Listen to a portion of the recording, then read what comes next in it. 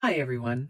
Last week I mentioned that I had some good news to share and that I'd shared it with my newsletter subscribers first. So my good news is that on Monday, May the 1st, I will have an image debuting at the Oakville Centre for the Performing Arts, an enlarged image filling up a window there that is part of the Connections temporary art project for the town of Oakville. It will be opening in time to coincide and be a part of the Contact Photography Festival, and I was one of 9 photographers slash artists selected for the project. It's all photo-based work, and it's quite possible my image will look the least like photography, but it is entirely photo-based. It's just been constructed and layered and transformed digitally. So I hope you'll get a chance to see it. When I get a chance to see it, I will certainly document it and I will share it with you. But of course, it's impossible to feel the scale on a small screen of something that's large in real life. So if you live in the area, that you will have a chance to go see it. So that's my exciting news. Yay!